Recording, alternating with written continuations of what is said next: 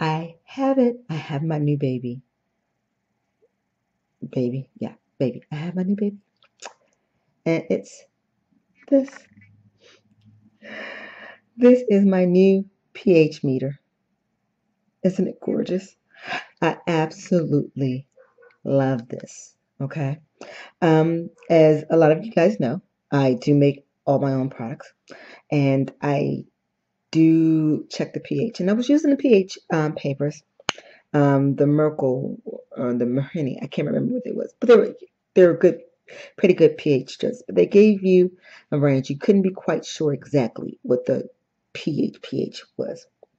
And because I was getting more advanced in my techniques, um, and by the way, I am no longer a mixologist.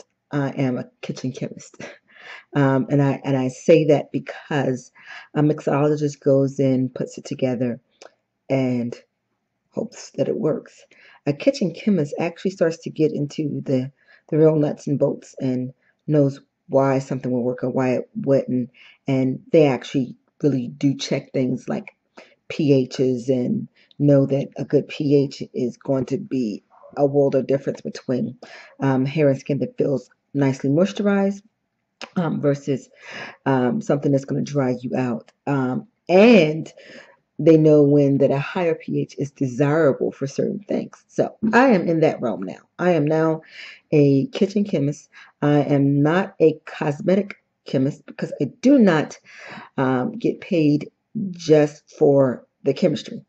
Because this is still fun for me.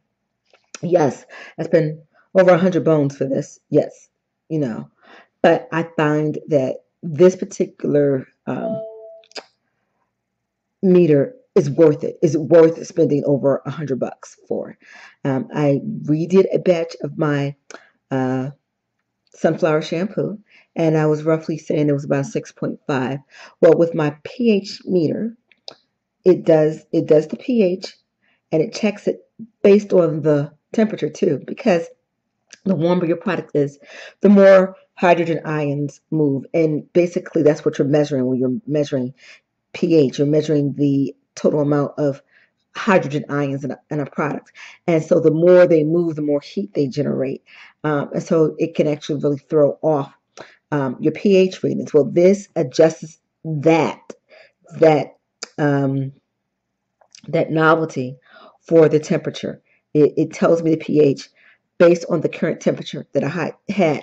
So whether I measure this cold or hot, it's going to give me the pH. Now this, when I used this on my sunflower shampoo, I had just really finished making it and finished blending everything together at the right temperature to make sure that it was a nice smooth product, which was around 88.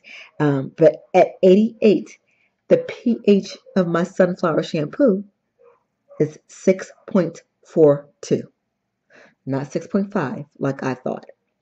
6.42, which is perfect for your hair. Perfect.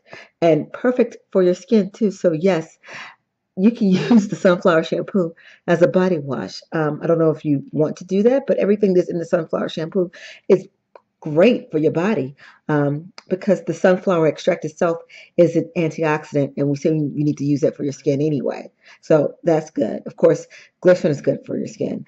All my surfactants that I use two different kinds in the sunflower shampoo.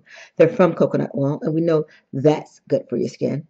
Um, of course, plenty of water. That's good for your skin. Soy protein. Protein is good for your skin and helps trap more moisture.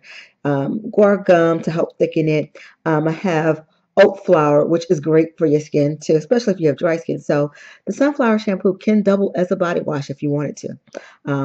But you may want to save it for your hair. But that's it, guys. I just wanted to show you my pH meter. I am so excited. Like I said, I have it. This should last me for a good long time um, because this particular one has a refillable electrode, so I can refill it. And so that means that what I paid for will take me over in years as far as that's concerned. So I'm excited. So I got a couple more things I'm going to make, but this bad boy It's my lifesaver. So what I'm going to actually start doing, I think, is listing the pHs of my products so that some of you guys can actually see what the pH is, especially my hair products for those who are more pH savvy. And you can actually see what pH of my products are. And you know that I actually have the pH meter. So I'm telling the truth, okay? So if you're looking to just conversate with me and ask me more questions, of course, you're more than welcome to comment on the YouTube. I don't always come on YouTube. You know, I'm not a big vlogger. I'm always on Facebook because I help run two different pages there. So that's / Natural by Design Cosmetics on Facebook. I'm, at NBD Cosmetics for Twitter because I do tweet every once in a while. Um, and of course, you can definitely go to one of my shops at nbdcosmetics.etsy.com or nbd.cosmetics.artbuyer.com. I'm everywhere. I'm also one of the page managers of I Love My Natural Curly Kinky Hair.